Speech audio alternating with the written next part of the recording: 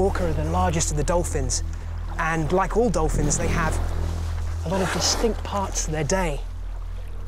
So sometimes they'll be traveling, sometimes they'll be feeding, and sometimes they'll just be playing like now. Unbelievable! That's incredible. This is called breaching. It's supposed to actually remove parasites from the skins of the orca. But when you look at something like that, you've got to say they are just playing. I mean, if you could do that, you would, wouldn't you? Orca need to spend a good deal of their day interacting with the others in their group. They have such big brains that really they just need time to get to know each other and just to muck around. This has already been just about the most exciting 2 minutes of my life.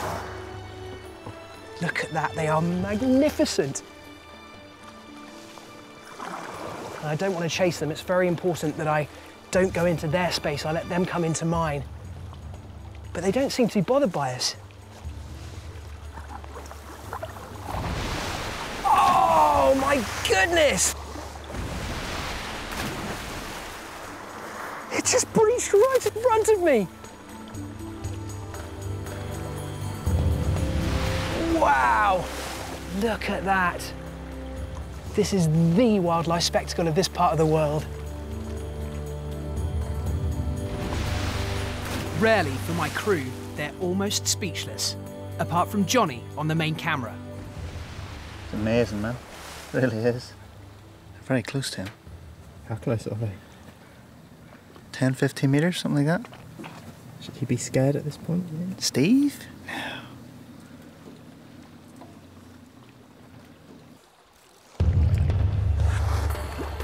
Every one of these orca could weigh as much as a small truck, but they're incredibly maneuverable, very, very fast. Killer whales are probably the fastest mammal in the seas, and certainly for long distances, they can travel enormous distances in a day.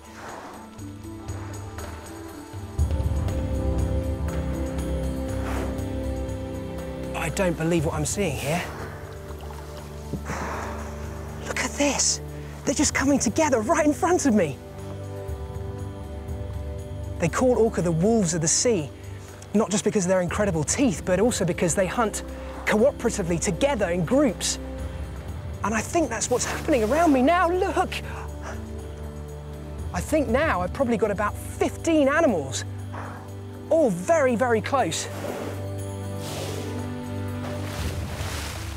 It's not just adults here. There are plenty of young calves in amongst them. Oh, it frightens the life out of you when they come to the surface like that. It's like an explosion of air and water out of their blowhole. He's coming right underneath me. I can see him. He's right underneath my boat. He's about 3 meters away from me. He's just looking up at me. He's just turned on his side and just looked straight in my eye. Oh. Wow. He just popped up right alongside me. I think they just really want to find out what this strange plastic yellow boat in their world is. I'm seeing firsthand how intelligent they are. But let's not forget, that's what makes them deadly.